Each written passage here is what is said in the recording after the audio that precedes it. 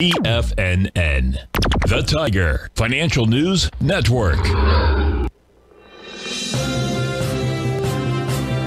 TFNN, Headline News Update.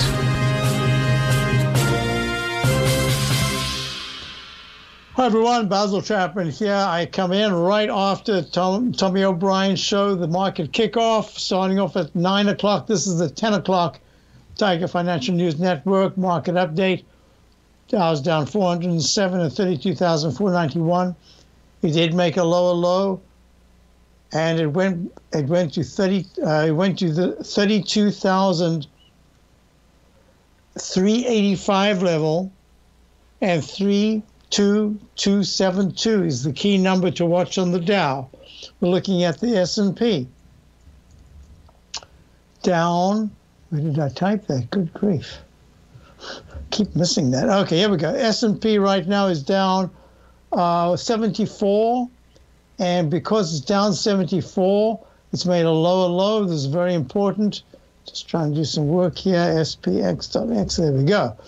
A lower low, and the low today is 4,043. We've got that 4,114 low that we were looking at from the 24th of Feb, took it out May the 2nd, 4,062, and now we've gone down to 4,043. Just slightly lower lows, but that keeps the downtrend at the moment. QQQ, index 100 down 6 at 303. We're looking at this also making a lower low. They're looking at the IWM. This is the Russell 2000, lower low, down 3 at 179.45. There are just hints that some of the stocks that have been beaten down are starting to attempt at least to form a base. We'll talk about that in my show coming up, the Tiger Technicians Hour. Looking at gold. Gold is down 20 bucks at 1863. This is that 200-period moving average magnet that we've been talking about until it can break into the 1896 area or higher. It's kind of stuck there. We're looking at crude oil coming back down, and we're looking at it down almost $3 at 106.83. This is important because it's been stuck in the range. Hasn't gone to the 112, 114 level yet. We're looking at the bonds, U.S. This is the U.S. bonds.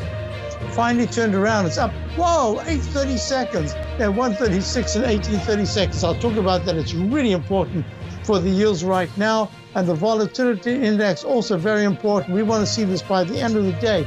With the ARMS index up in the 4 area, we want to see the VIX index at 33 down at the 31.